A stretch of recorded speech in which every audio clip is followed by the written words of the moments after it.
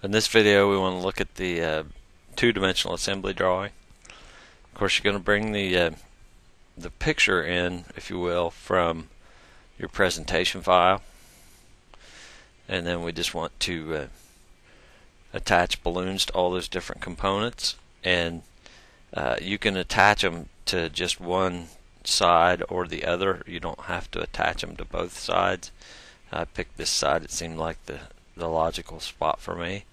So you don't have to duplicate all that on the back or on this side over here. It's not going to be necessary.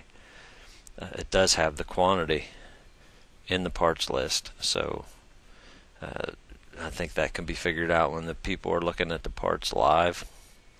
But there are all the different components, and you might want to make sure they're all lined up.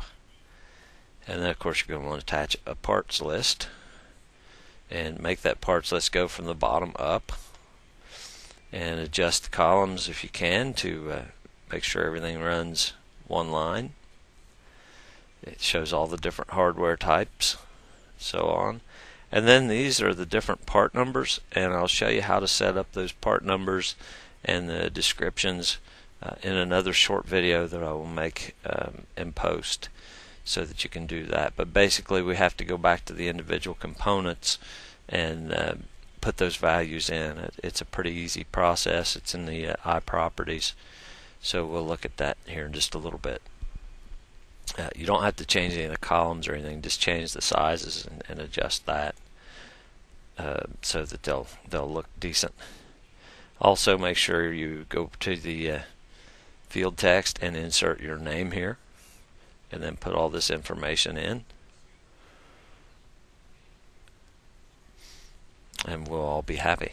This assembly drawing should not be too difficult for you to manage, so that's what we'll do on that. Like I said, I'll create a video to show you how to get these part numbers and the descriptions in each one of the parts that you're going to attach to the assembly.